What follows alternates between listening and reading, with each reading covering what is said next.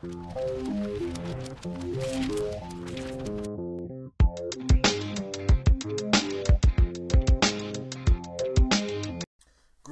fellow comic heads. It is I, Comic Head 84, coming at you with my top 10 picks for the week of February 20th, New Comic Book Day. That's right, buckle up. It's time for me to drop some hot picks for you.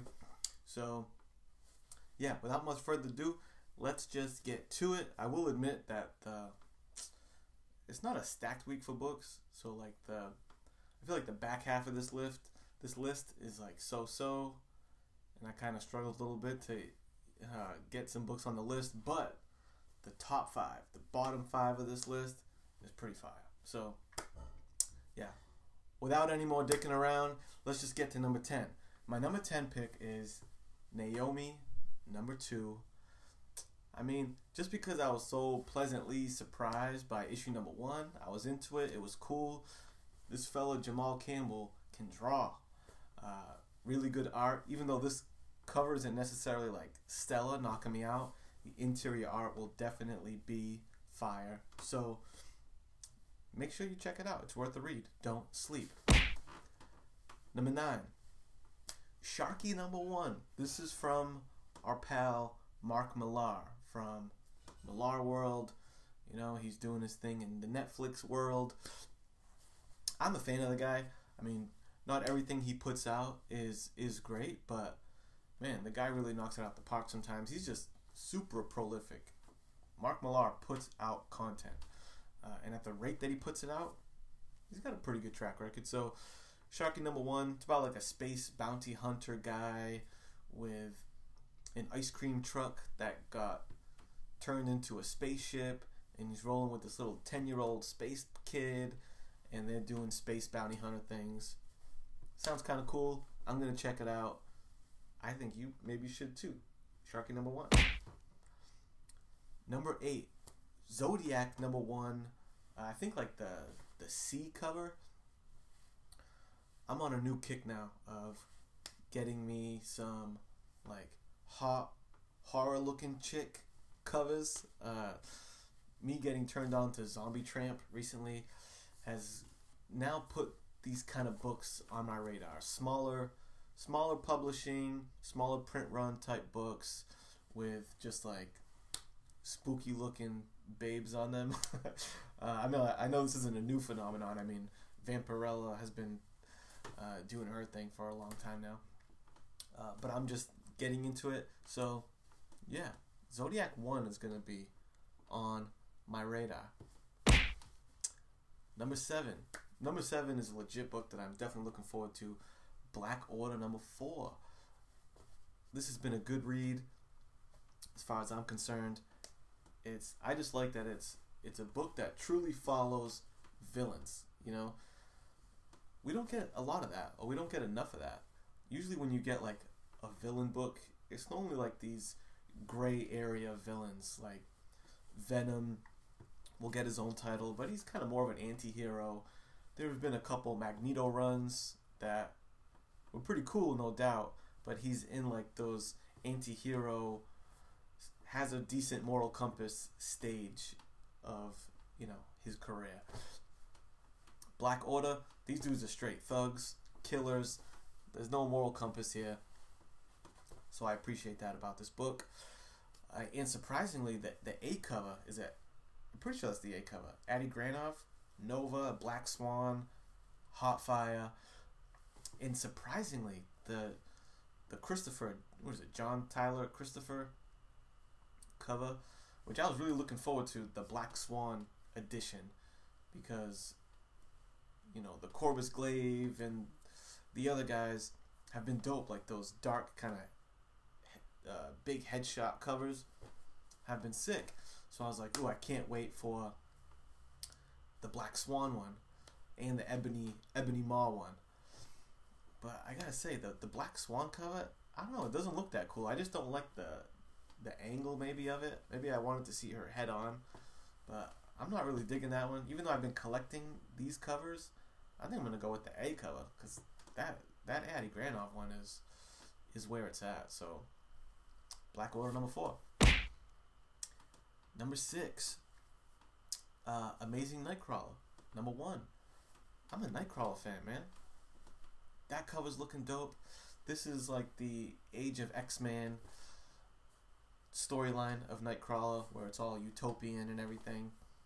And if you're not up to speed on it, that means that this run of Nightcrawler, this universe version of Nightcrawler, is him as like a Hollywood movie star. He's like action hero, Tom Cruise type shit, Nightcrawler.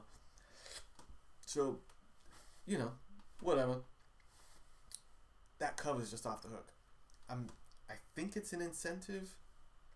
That's one thing, to be honest, I'm not clear about when I'm pulling these covers, is I'm not sure exactly what the ratio is on this, but something tells me with Marvel, this is like the dopest of the 3 covers that I saw for this book, so it's probably like a 1 in 25, 1 in 50, so whatever. This is the FAM variant. Hopefully they give us some FAM pricing on it and make it like a 1 in 10, but we'll see. This brings us to the halfway point of the list, and you know what that means. It's going to be the pass books for February 20th. First up on the pass books is DC's High Level number 1.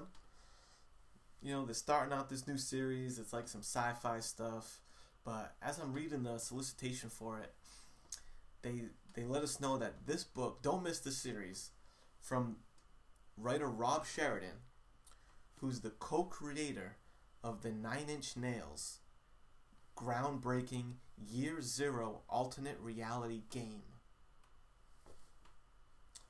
If you gotta give me that as the dude's credentials, who's writing this book, that's his credentials? He made a VR game with Trent Reznor? I don't know, man. I'm probably going to pass on that. Next one. Hulkverines. Hulkverines number 1. I'm going to pass on that. Why? That's a fucking stupid name for a book. How's that? And I didn't read Weapon H, so I don't even know if that's good or not, but nah. Hulkverines? Nah. Let's get back to the good stuff. Number 5. Avengers number 15. Look at that Captain Marvel cover. That thing is pretty sweet. You got Carol Danvers sitting on the stoop with the little girl. I like the camera angle, looking down on it. I like the color palette. I like, you know, maybe I'm not completely clear on what Captain Marvel's color power set is, but she's doing like a little Jubilee thing where she's making a little firework. It looks cool. So yeah, Avengers 15, this variant. I don't know if that's an incentive one either, but if it's affordable, I'm grabbing it. Number 4 on the list, Old Man Quill number 2. Oh yes, I had high hopes for it because my boy Ethan Sachs, who wrote Old Man Hawkeye, is working on this book, and issue number 1 did not disappoint. If you did not pick up Old Man Quill number 1, time to catch up, dude. You got to catch up on it in time to grab Old Man Quill number 2, because you're going to want to stay up to speed on this book. It's legit. Number 3, we have Return of Wolverine. Number 1, I don't know. Return of Wolverine book with, again, Adi Granov making the list yet again. Look at this thing. Adi Granov motorcycle cover of Wolverine dragging the claws on the ground. One thing I know is I'm a sucker for superheroes on motorcycles. Like, it just always makes them look badass.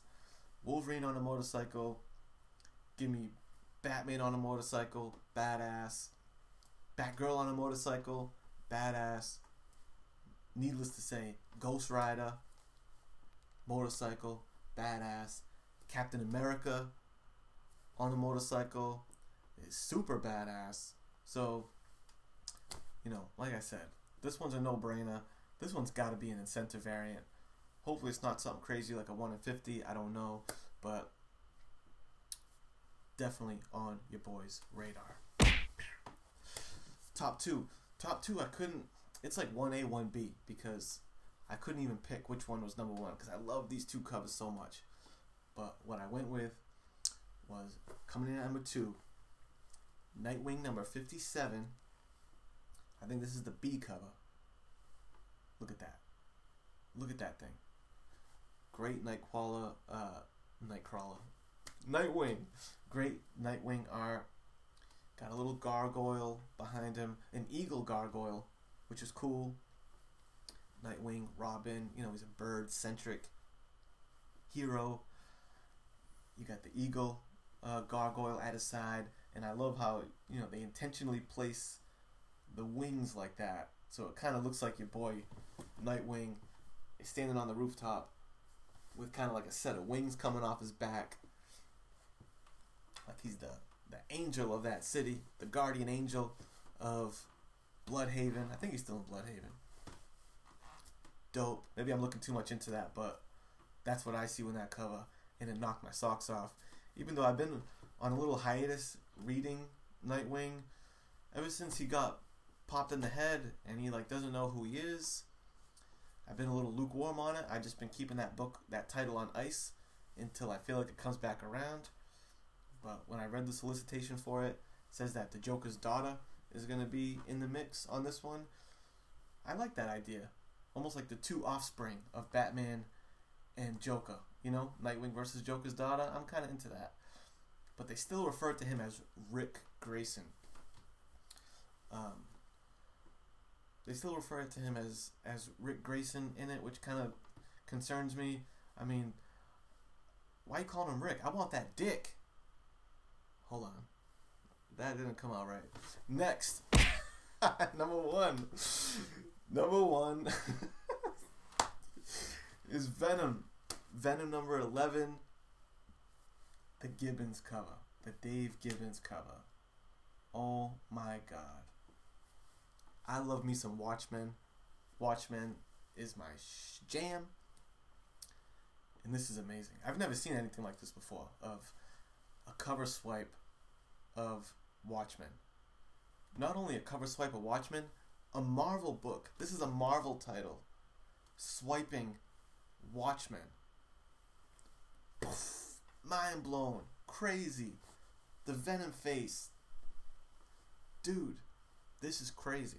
I think it's just like I think it's a cover price variant, but I'm not sure. I'm sorry. But whatever this one is, I'm going to pay it. I want it. It will be mine. Venom number 11, Dave Gibbons variant. Be there or be square. That's the list. That's your boy Comic Head's top 10 picks. I appreciate you stopping by. Your company was appreciated and noticed. And until next time, I'll see you later.